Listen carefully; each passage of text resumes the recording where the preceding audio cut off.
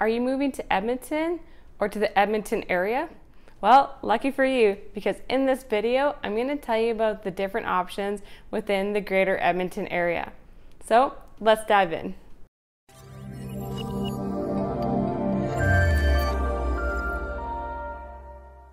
Hi, I'm Jenn McPhillamey, Real Estate Associate Realtor with YEG Pro Realty. If you haven't hit that subscribe button, go ahead and do that so you don't miss out on great content like this. Okay, so you've decided to make the move to Edmonton, but where are you gonna live? It's a big area. It includes the city of Edmonton, Strathcona County, Sturgeon County, Parkland County, and Leduc County. Okay, so first I'm going to give you a quick overview of the core of it all, which is the city of Edmonton. This beautiful city of Edmonton once was known as the City of Champions. I still think we are. So generally, you want to stay in the city of Edmonton if you need to be in close proximity to secondary institutes like University of Alberta, Grand McEwen University, or NAIT, amongst others. Or if you heavily rely on public transit. Edmonton is great for that and has a variety of ways for people to get around the city without a vehicle. If Edmonton sounds right to you, if you're to buy a home here, as of July 2019, the average home price in Edmonton is $418,856. Well, maybe you want to explore further options. So let's head north of the city to Sturgeon County. The two major cities and towns located in this county are the city of St. Albert and the town of Morinville. So Morinville is just a little bit farther from the city. It's north of St. Albert, but only about a 20-minute drive, so not that bad. It's a super great option if you want to be close to city amenities. The city of St. Albert is actually so close to Edmonton, most people don't even realize when they've left Edmonton and are in St. Albert. St. Albert is known to be a little more expensive to live, but it's also one of the more desirable communities. And if you're working in the city of Edmonton and living in St. Albert, but you don't want to drive, St. Albert Transit also has a commuter bus that comes right into Edmonton. Your transit pass for St. Albert is good on Edmonton Transit.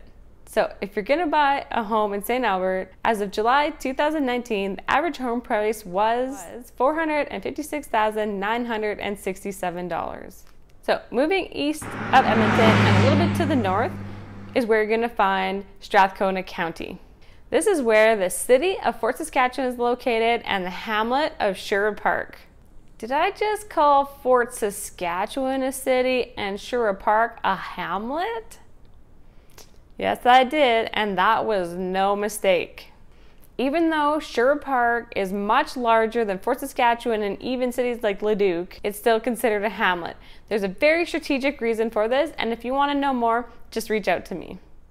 So, Fort Saskatchewan, the fort, as locals would call it, or Fort Sask.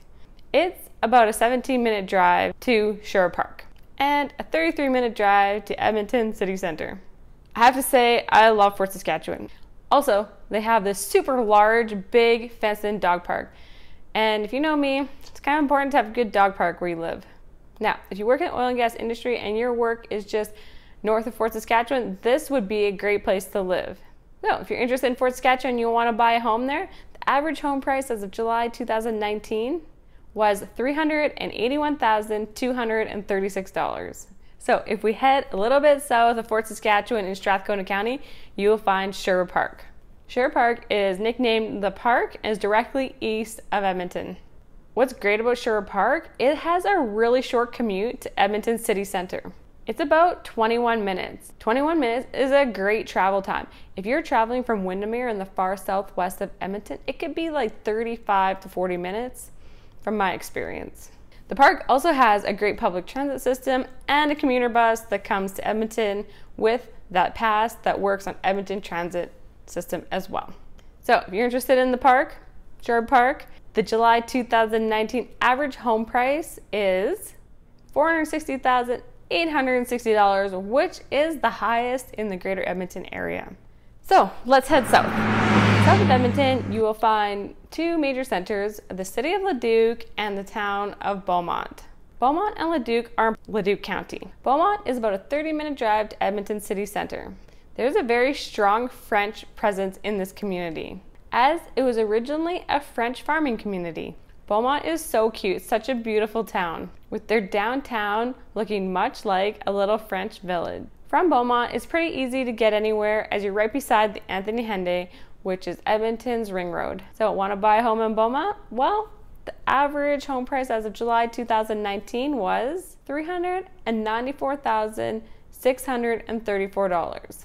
So Leduc is directly south of Edmonton. Leduc is divided by QE2, which is the highway most people use to get to Calgary. If you wanted to go there, but why? Just kidding. I love Calgary too. So Leduc is about a 32-minute commute to Edmonton city center. Leduc also has public transit. It's a little bit more limited, but it'll take people to the Edmonton International Airport and to the farthest south LRT stop in Edmonton, Century Park. So if you're gonna buy a home in Leduc, the average home price from July 2019 is $362,022. Last but definitely not least is Parkland County. Parkland County is located directly west of the city. This is where you'll find the town of Stony Plain and the city of Spruce Grove. Stony Plain is just a little bit farther west. It's about a 38-minute drive to Edmonton City Center and a 9-minute drive to Spruce Grove. Because it's so close to the Trans-Canada Highway, you can bypass Spruce Grove to get to Edmonton. Interested in Stony Plain? If you're going to buy a home there, as of July 2019, the average home price was $352,112.